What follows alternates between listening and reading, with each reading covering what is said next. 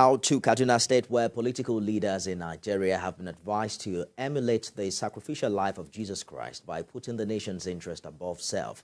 Archbishop of Kaduna Catholic Archdiocese, Most Reverend Matthew Goso, believes this is a sure way out of Nigeria's diverse challenges. The bishop spoke at the commemoration of the crucifixion of Christ, which is also known and celebrated as Good Friday. Lupe Assam has details. The crucifixion of Jesus Christ at the site of Calvary is commemorated on Good Friday, a Christian religious holiday. Taking place during the Holy Week, it is considered part of the Paschal Triduum on the Friday before Easter. Today we celebrate his agony, his crucifixion, his death. And tomorrow we shall await, his resurrection. The Good Friday is also known as the Great Friday and the Holy Friday. Fasting and putting limitations on oneself to mourn the death of Jesus is a traditional way to observe this solemn day.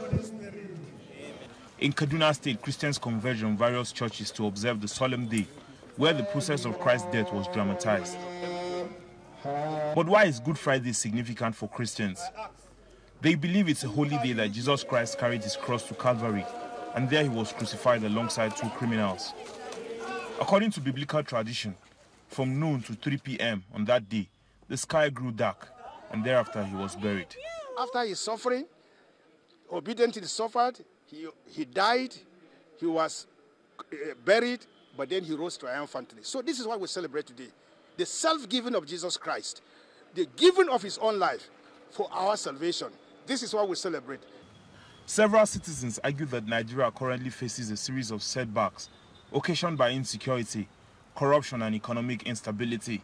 The bishop believes things could get better if all leaders emulate the example of sacrificial living which Christ demonstrated. And therefore, one way that our leaders, the incoming leadership of our country is to empty themselves. Namely, to put their personal interests aside and put the common good of Nigerians, use the resources of this country, this God-blessed country. There is nothing God has not given us. Resources, material resources, we have it. We have everything it takes any nation to be great.